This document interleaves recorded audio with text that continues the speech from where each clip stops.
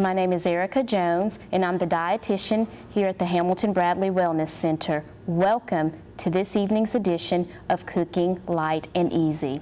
So what am I making this evening? I'm making good old-fashioned hot cocoa.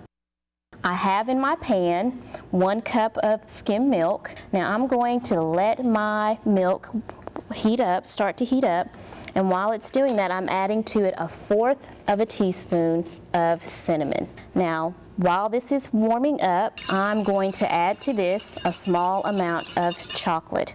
Now this is just 1 ounce of Baker's chocolate. I'm using the semi-sweet chocolate, and that's it.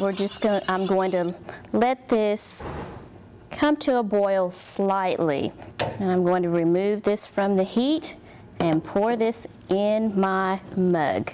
And there you have it, a new twist on an old favorite.